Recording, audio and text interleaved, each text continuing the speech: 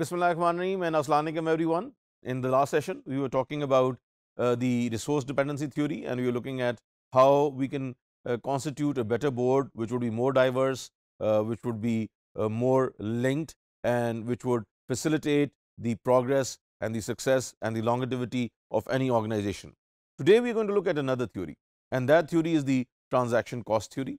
And just like all of these theories have a reflection within their own nomenclature. So, over here again we are going to be looking at costs, transaction, seeing their relationship with a particular organization, and then also the role of the board in all of this. So, let us look at it on our slides, and then we will further explain it over here.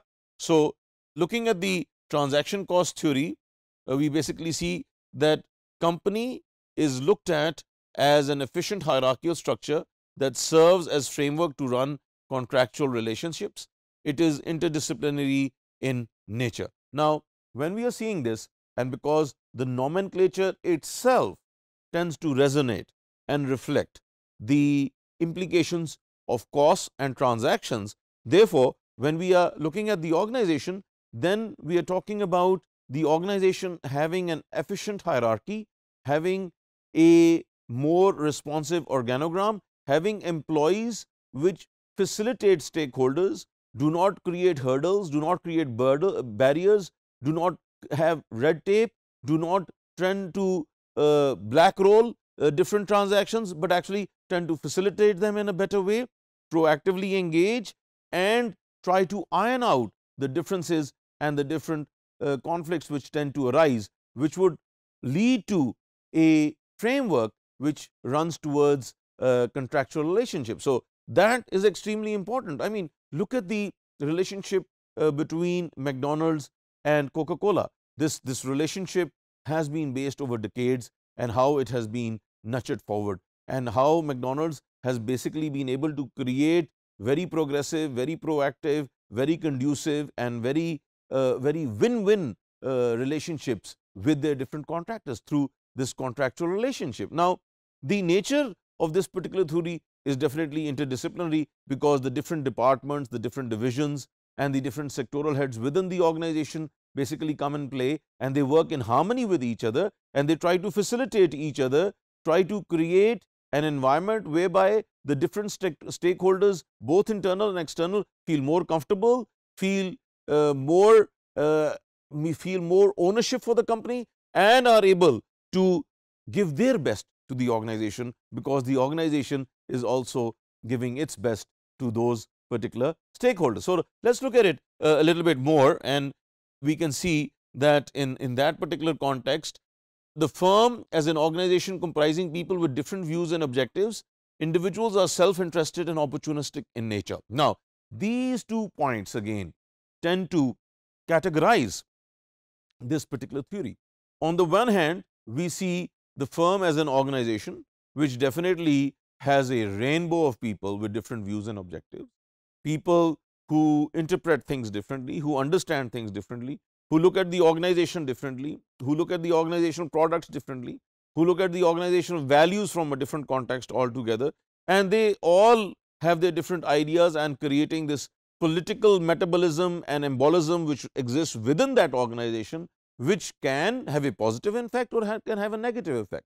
Now, this transaction cost theory tries to channelize all of this towards a more positive context, which would then lead to the betterment of the organization.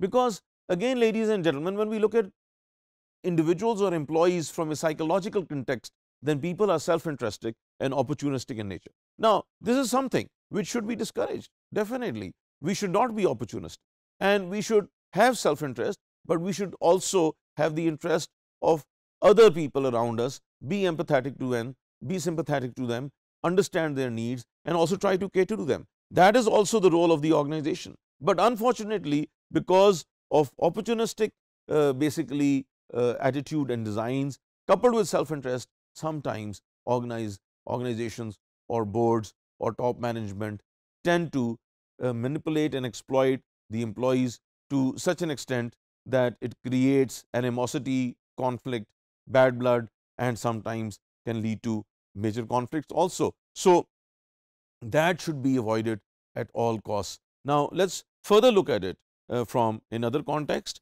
and therefore, when we are looking at this transaction cost theory, there should be emphasis on the need of strong legal mechanisms to deal opportunistic behavior.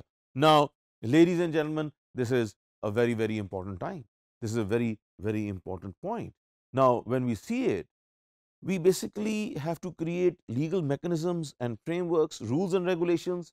We have to create SOPs, manuals in such a way that people do not tend to have a opportunistic approach or behavior towards the organization, whereby through corruption and bad practices or bad governance, they extricate the maximum for the organization for their own self-aggrandizement, which would lead definitely to the debacle of the organization. So, for the longevity of the organization, it is extremely important that there has to be a strong emphasis on creating legal mechanisms to deal with opportunistic behavior. It must be condemned, it must be punished, and there must be repercussions for doing things in the wrong way, because every employee within the organization should be working for the betterment of the organization and for the betterment of the whole, and that is the transaction cost theory. Thank you so much.